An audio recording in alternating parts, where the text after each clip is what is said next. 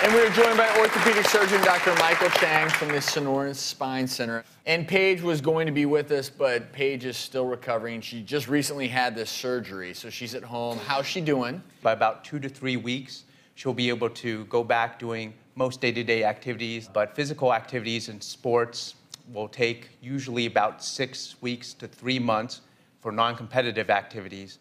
And then by 6 months, she's completely unrestricted. She can go skydiving, play football, whatever she wants. And I think you already touched on it. I mean, this is a significant advancement, the way you're doing it now compared to the way it used to be done. Oh, absolutely. About 20 years ago, we moved to something called a Harrington rod instrumentation, which is a single rod that would straighten the spine. And even though it straightened out the spine, you can see that it takes out the curvature. In the past several years, we've developed pedicle screw instrumentation techniques which allow us to keep the natural contour.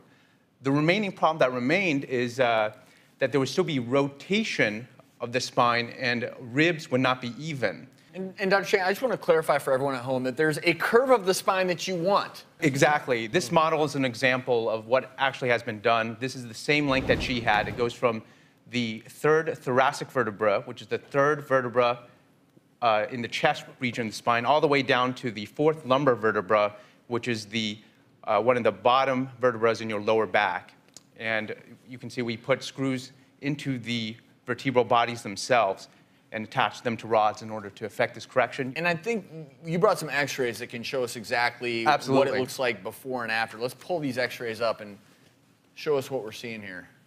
So these are actually Paige's before and after? Yes, you can see in the chest region, she has a significant curve, and then post-operatively in surgery, you can see that the rods have brought this curve and made it straight. Does everyone see that? Yeah. Can everyone? I'm just going to quickly show everyone. This is her spine. Do you all see that? That's not normal. And so now it is straight. But that is, you know, again, this is not conducive to a normal life, normal activities. And it's amazing that you're able to take that and straighten it out. Absolutely. Scoliosis itself causes many problems for the people who suffer from it. One of the obvious ones, as you can see from the x-rays, is because it warps the chest region of the spine. It gives them difficulty breathing. They have trouble with athletics. A lot of them become pretty thin because as it becomes more and more bent, their chest portion, it takes up more and more energy just to keep breathing. And so usually when you correct it, it takes away a lot of the pain issues that they have. It takes away their energy problems and fatigue that they've been suffering from. And of course, there's also the body image aspects of it as well. So mechanical issues, but let's not minimize the body image issues. You have some before and afters. This is not a before and after of Paige, but I want to show people this because, again, you're talking about a body image where you're taking someone from really an abnormal curvature to, that's really impressive. Absolutely.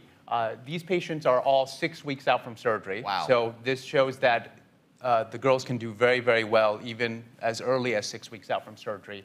And you can see from the back, just from the contours and the shadows, that it's a lot more symmetric than it used to be before the surgery. And that shows that not only have you corrected the curvature of the scoliosis, but you've also corrected the rotational component. Well, Paige, if you're watching, get better soon. We send you all our best. Dr. Chang, thank you so much for joining us. Great work. Thank you.